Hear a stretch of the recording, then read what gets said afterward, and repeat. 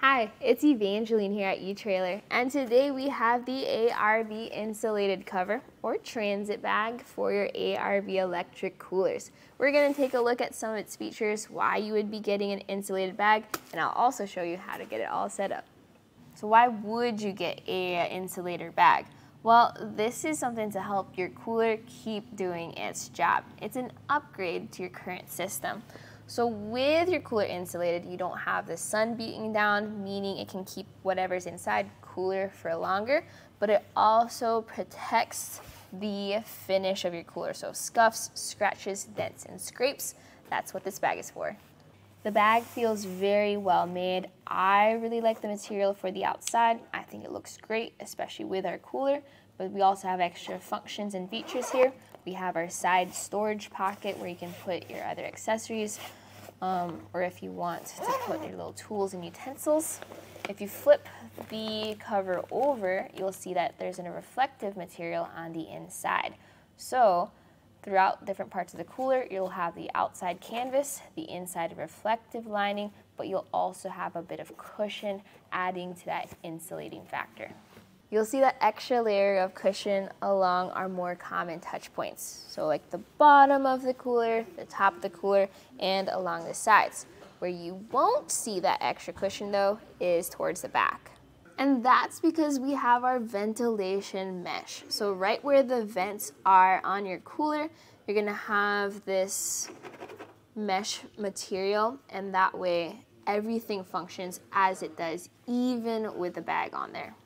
From the cutouts to the well-located mesh to being able to plug this in, you still maintain all the functionality of your current cooler. We have this mounted to our fridge slide, and we still have access to our drain plug as well as the feet underneath. Everything is still there, plus you have the extra features of the insulation bag. So make sure to get the bag that is custom fit for your cooler. As for how much it actually insulates or cushions the cooler, that is something that's more or varied on where you are. So from my personal experience with coolers, I've noticed that when they are outside, the sun is beating down, or if they're inside a very hot vehicle, this is gonna draw a lot more power because it has to work more to keep whatever's inside cold. Having this insulation keeps all that heat inside, or keeps heat from penetrating the freezer fridge, which helps out with the overall function. So this is what it looks like when it's off of the cooler, and you can see how it's very custom fit. We have cutouts throughout the whole thing for everything to fit through. So getting this onto your cooler is simply a matter of grabbing your cooler and then putting it onto the bag. Now you usually do this on the ground, but I have this on the slide. It's just to really drive home the point that it works with your fridge slide. So let's get this out of the way, put this down, and lift the cooler.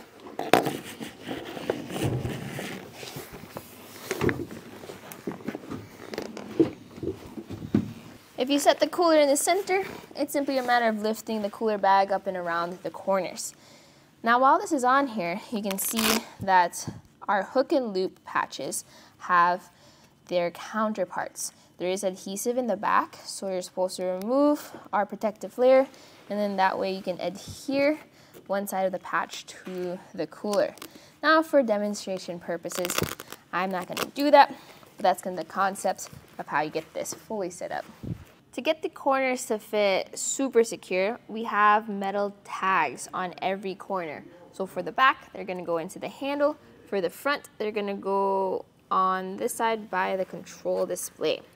So this is going to fit into that recess. You are going to have to lift up on the cover and then push that into that crack.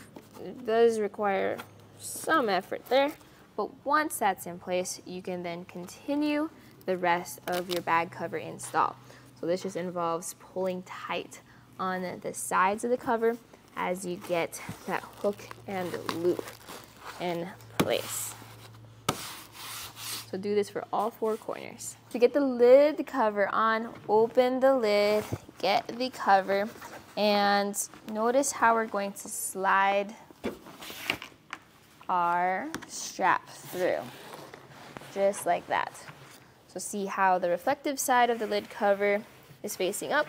We're going to bring the entire cover through, and that way we can just flip this over and then get our PVC strip. So this is going to fit around the front edges of our lid, and that way this pulls secure on those corners while still creating that seal underneath that lid. Getting those metal tags in place is going to be the trickiest part of this whole process, as well as getting the adhesive patches onto your cooler. But once that's all in place, you can leave this bag around your cooler. You don't have to take it on and off. That's the perks of having a custom fit liner. So that's it for your setup. Overall impressions of our insulation bag is the insulating bag is not something necessary for your fridge freezer to work, but it is really nice to have. These can get pretty pricey, so if you want to protect your investment and make sure it lasts longer and you're not using as much power while using it, then getting the insulator is very helpful. It's also a transit bag, so if you're the type of person that doesn't keep it mounted to a fridge slide, but you're carrying it and hauling it around, this makes this especially helpful to protecting the overall casing of your fridge freezer. This is a custom fit item, so it is available in different sizes that match specific ARB coolers. If you use our website, we'll match you to the correct fit for you. This right here was a look at the ARB insulation bag or transit bag for your ARB fridge freezer coolers. My name is Evangeline, and I hope you enjoyed the journey.